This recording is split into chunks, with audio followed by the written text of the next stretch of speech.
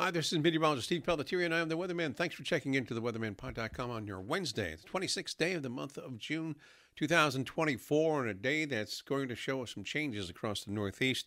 First, the weather for the Northeast corner from D.C. up to the Boston area, including central and northern New Jersey, New York City, and eastern Pennsylvania, including Philadelphia and Allentown.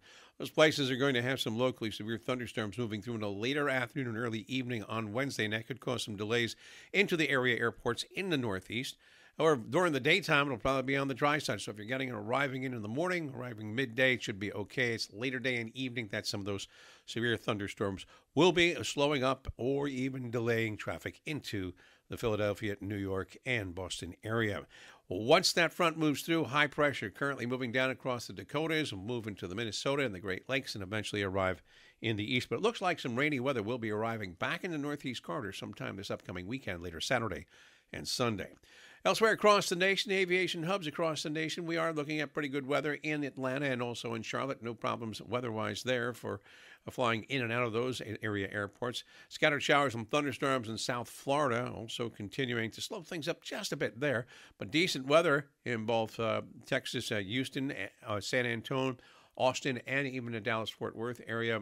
Amarillo also showing generally fair conditions. The weather is bad in the Chicago area. Chicago in most of central and eastern Illinois and into Indiana and Ohio. The last several days have had some tremendous areas of thunderstorms moving down across central and northern Illinois, Indiana, and Ohio. And no exception today.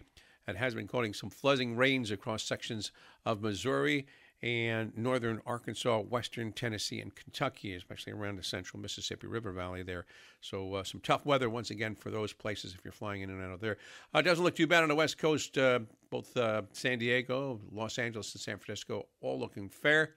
And just some showers up in Portland and Seattle, but no major weather problems in those places.